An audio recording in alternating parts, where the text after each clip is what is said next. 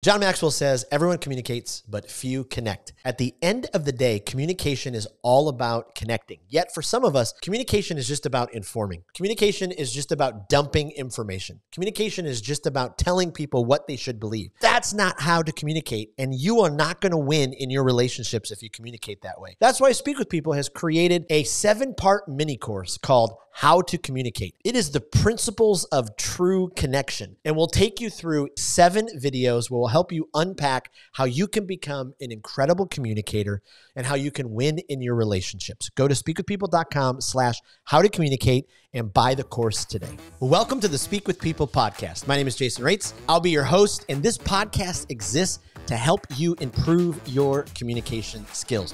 Whether you communicate one-on-one, to a team, from a stage, or from behind a screen, we know that when we improve our communication skills as leaders, it exponentially changes everything. It improves our relationships, it improves our leadership skills, and it improves our business skills. So let's get ready to dive into this next episode. Welcome to week 2 of this How to Communicate series. How to communicate. I know it sounds, I don't know, even as I'm saying it, it sounds kind of funny because it's like, well, how to breathe. You just breathe, right? It's to communicate. It's how to communicate. But the reality is that many of us get into so much trouble with our words, so much trouble with our communication. We bring on so much pain and so much anxiety and stress and pressure because of our ineffective or unhealthy communication skills, or because we just refuse to communicate in a healthy way. It's just outstanding to me. Well, I'm so glad that you're joining us for this second week of the series. The first week, we started diving into communication's dirty little secret, right? The dirty little secret is if you keep turning up the unhealthy communication, eventually people aren't going to listen to you. You probably will get your way. Your employees will jump right to it and do what they're told to do. But it comes at a cost. It comes at a cost because you are now communicating in an unhealthy way, which means that you are speaking at people. When you speak at people, you become a vampire. You suck the life out of them. Instead of being an oxygen tank where you want to breathe life into people. And so that's the difference, right? Sunday, I'll hop on a plane. I've been on hundreds of planes. The attendants will at some point do the safety talk, and they'll talk about how if there is a loss in pressure, the oxygen masks will fall from the ceiling. And what do? You don't put on your neighbor's first. You put on yours first, so then you can help your neighbor. That's what we should be able to do. We should be able to be healthy in our inner world, so then we can breathe life into the people, the teammates, the employees, the family members, our spouses, our friends around us with words of encouragement, joy, that uplift people, that breathe life into them. So the second week, we are going to give you what the speaking with people list looks like. Because we could spend a lot of time on speaking at. And if you go to our YouTube channel, just search YouTube for Speak With People. There's actually a video where we talk about the speaking at and what it really does. But we're going to dive into this. And so here's my encouragement to you. Great author, Marcus Buckingham, he said this: remember, what you focus on expands, results will follow. So, in this second part of the How to Communicate, let's focus on speaking with people. Because when you improve your communication skills, you will deepen your connections. You'll breathe life into people.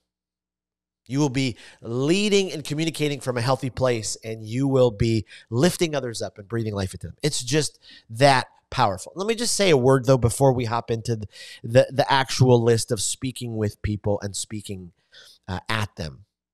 There's lots of stuff in the communication world about effective communication. I mean, raise your hand, right? I mean, you're probably driving or you're working out or you're doing something. But raise your hand if you've ever thought to yourself, I want to be an effective communicator. Or if your boss has asked you to sit through an effective communication training seminar. Or, you read a book on effective communication. We hear it all the time, especially as leaders. We want to be effective. Lack of communication, it just breeds mistrust. And so if you really care for people, if you want to breathe life into them, if you want to be an oxygen tank and not a vampire, you've got to, yes, be effective. But I'm going to take it a step further. I'm going to take it a step further. And I'm going to say maybe something a little crazy here, but effective communication is not enough. And if you're watching on YouTube, if you're just listening on Apple, I kind of pointed into the camera like some of those old school presidential movies that you've seen in the 80s and 90s, like The American President with Michael Douglas. What a good movie. But he always pointed, or Dave from the early 90s. What a great movie. Pointed into the camera. But I'm going to say that rather boldly, because effective communication is not enough. You can be an effective communicator and still communicate at people, still speak at people, still lead at people. It's just a case. You know why? Because again, it's communication's dirty little secret. You turn up that unhealthy communication knob, and all of a sudden you're talking louder. Your tone has changed. Your body language is more angry. You're more forceful, and you think you're doing it to command the room, to be a powerful leader.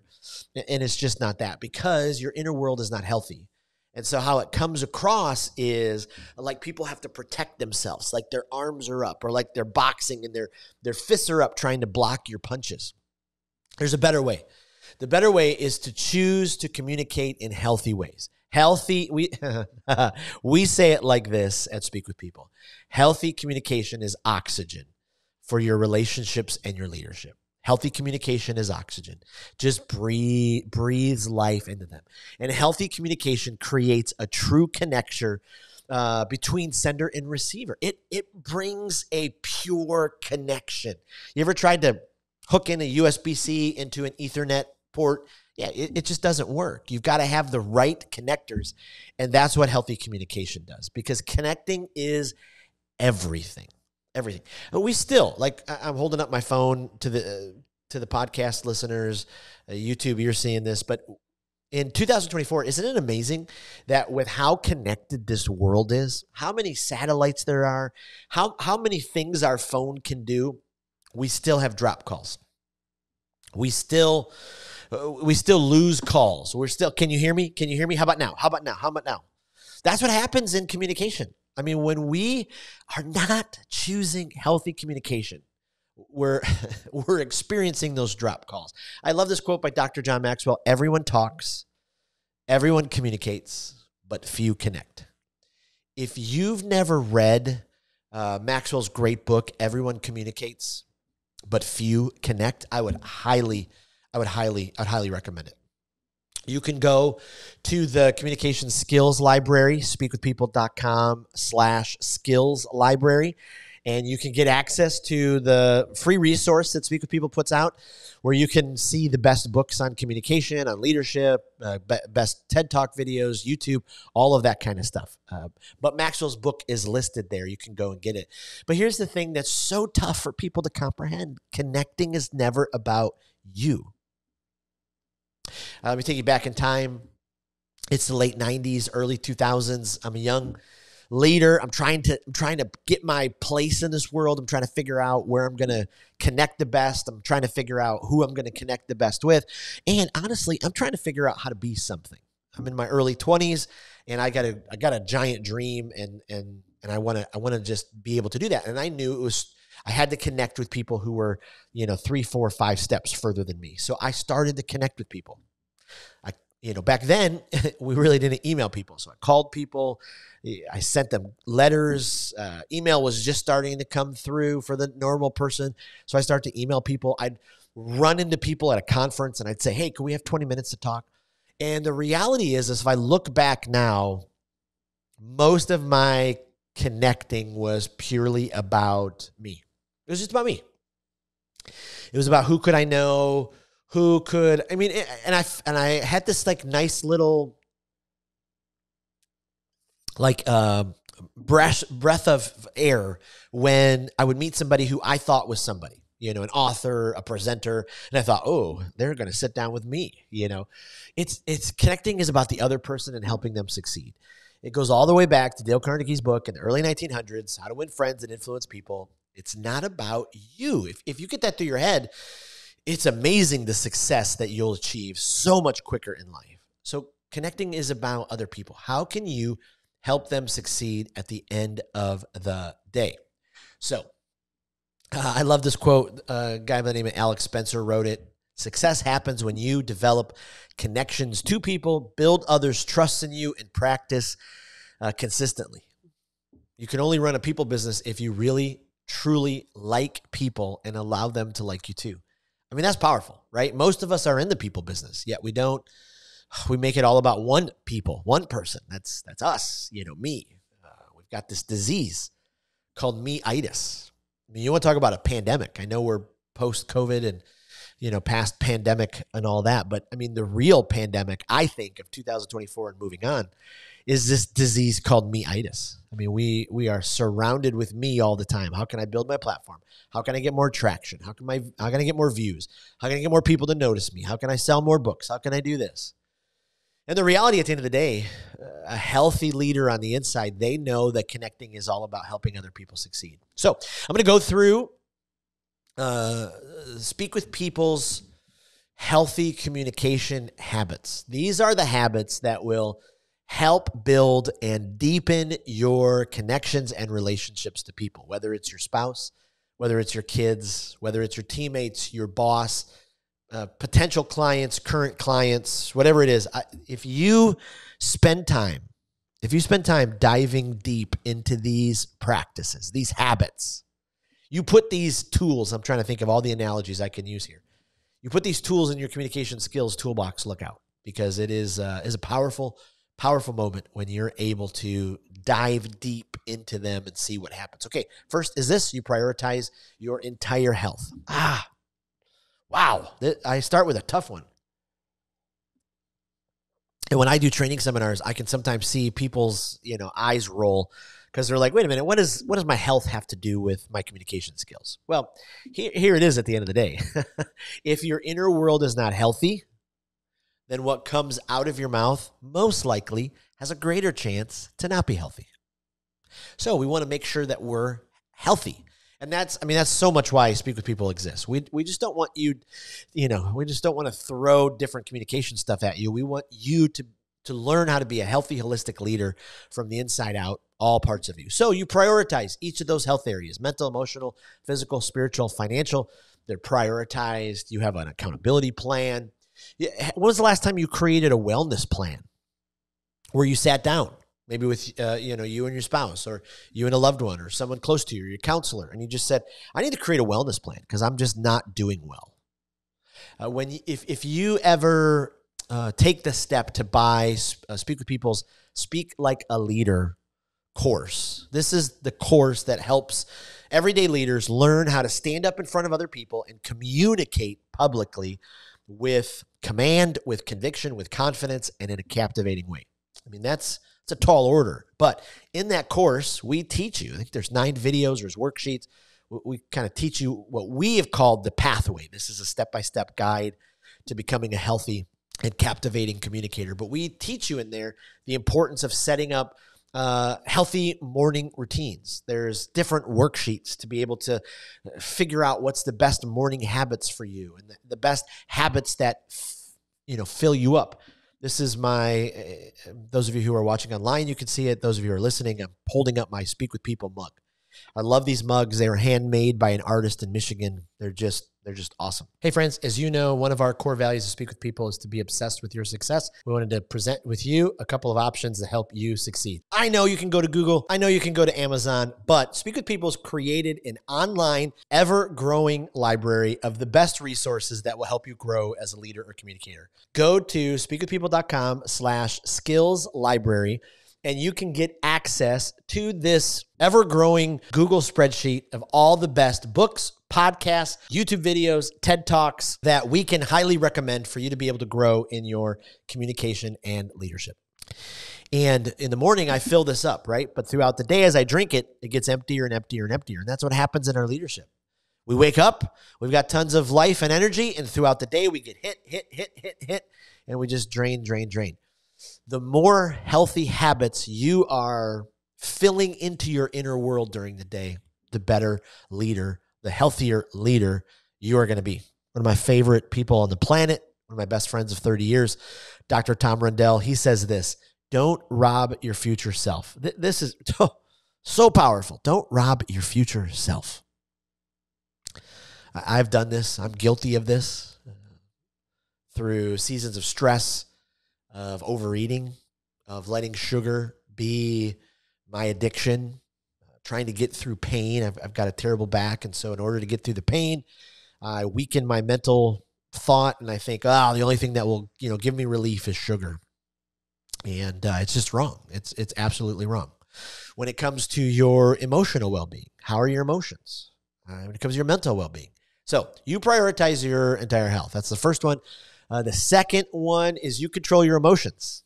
Kind of piggybacks right onto that. You value emotional intelligence. You understand your emotions. You've done the work to articulate them, and you make sure that they don't cause damage to others, because your emotions can cause damage to others. The way that you speak to them, the way that you freeze them out with your, quiet body language. You watch out for triggers so you don't explode. Those of you who are Ted Lasso fans, really, we got to be more of a Ted Lasso than a Roy Kent. More of a Ted Lasso than a Roy Kent. I love this quote by Roy Kent in the TV show.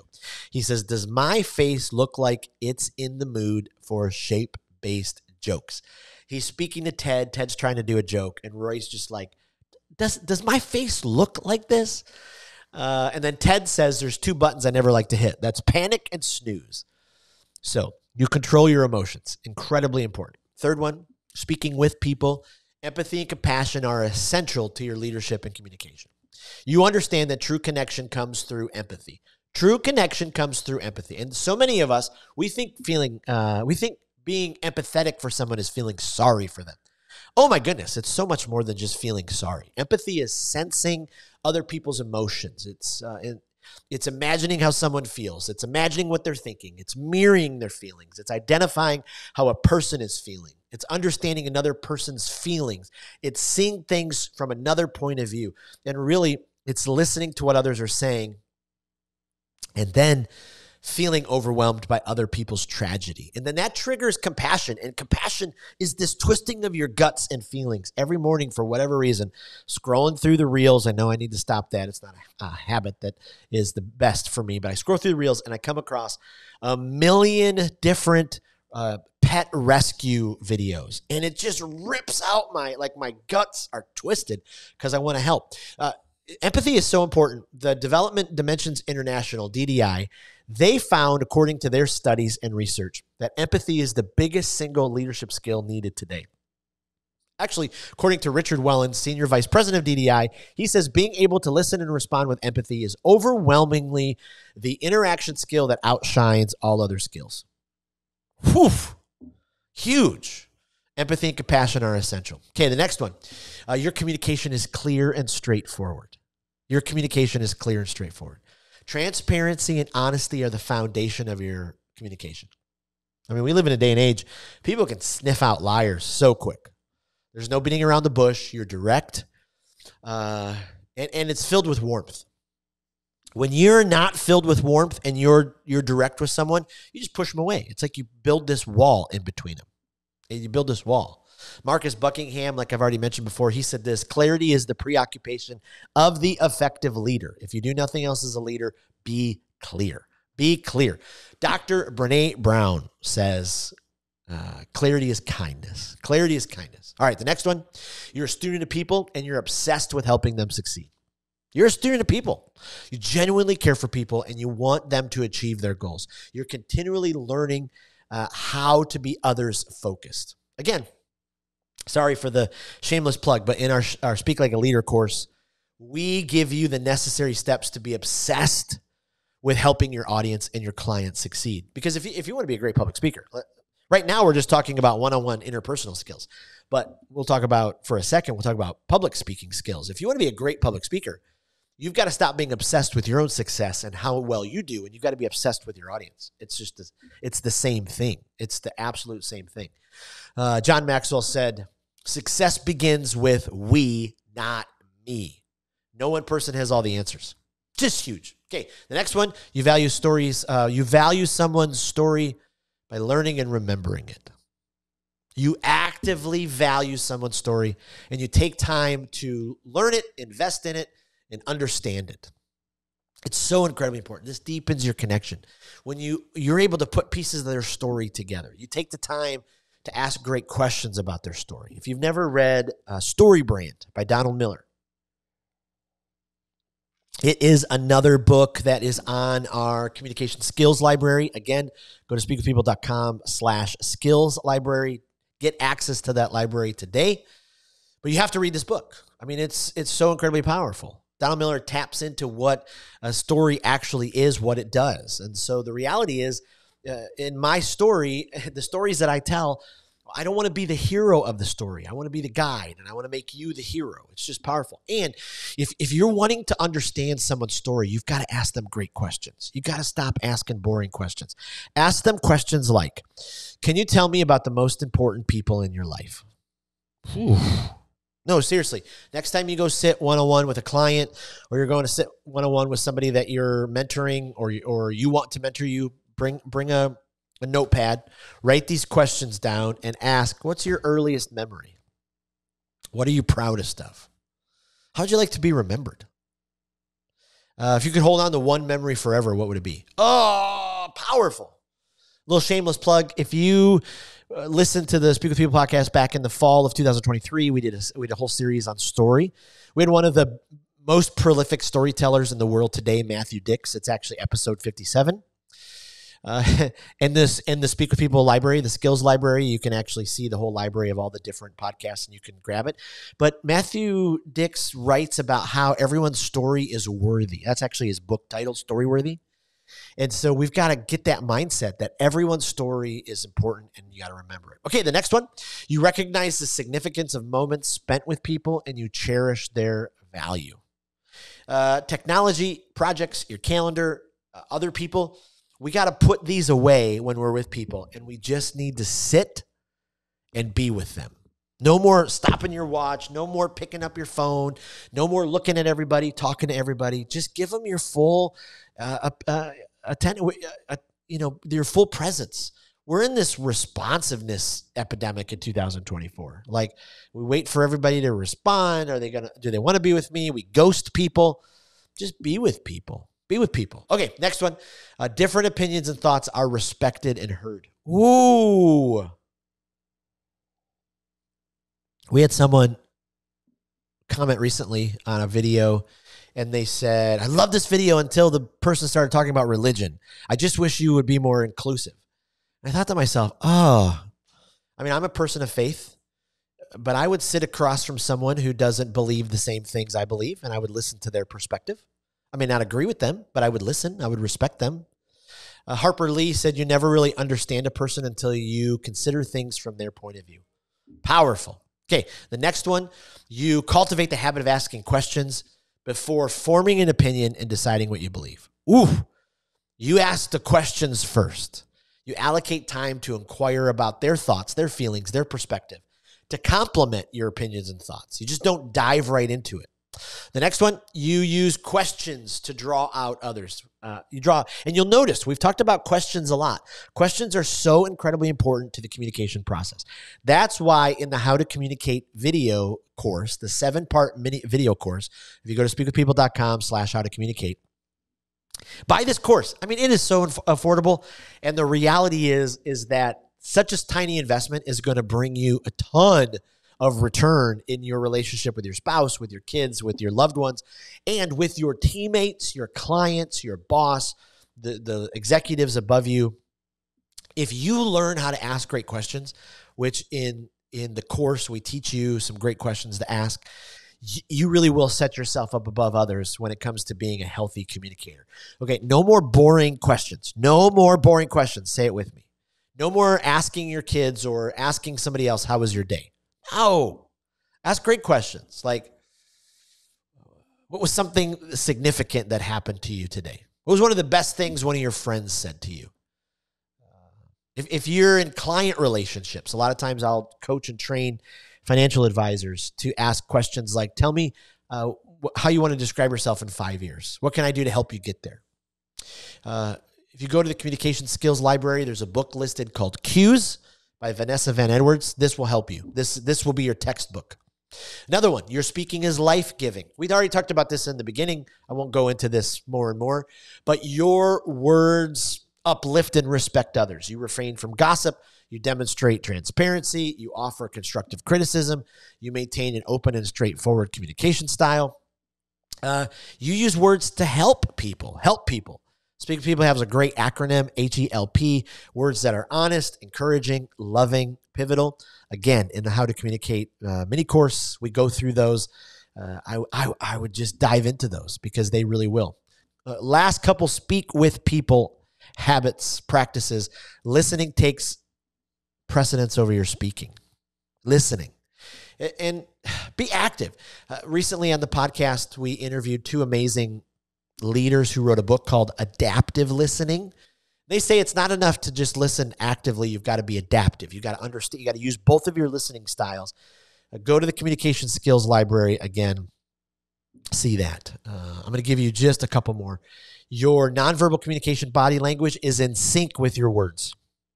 It's in sync and not like bye, bye, bye. Yeah, I know. I aged myself right there with the in sync reference. But you spend time cultivating your body language and your verbals so they're in unison with your words. Because if you're watching the YouTube, you see the power of this. If you're listening, you can imagine it.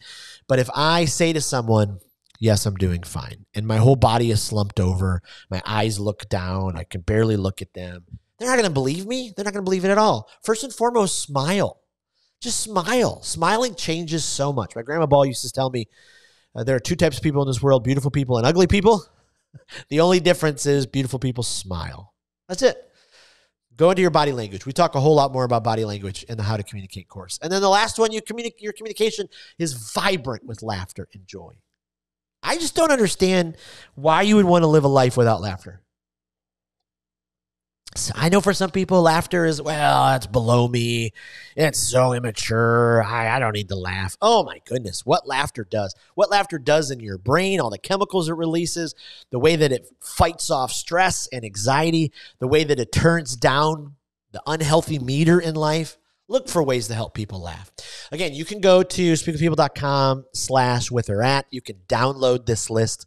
There's a checklist there to make sure you are doing this. Okay, the challenge at the end of these 2 weeks is we really want to push you to communicate in healthy ways. Not just effective, but healthy ways. Healthy communication is speaking with people. Unhealthy communication is speaking at people. At people. So, great reminder. Here's the reality. The right words changes lives. The right words can launch someone. The right words can lift someone up. I'll leave you with this quote by Rachel Wolkin. I love this quote. It's so incredibly powerful. She says, "Be mindful when it comes to your words. A string of some that don't mean much to you may stick with someone for a lifetime." And here's the thing about words. Words only make up about 7 to 8% of our total communication.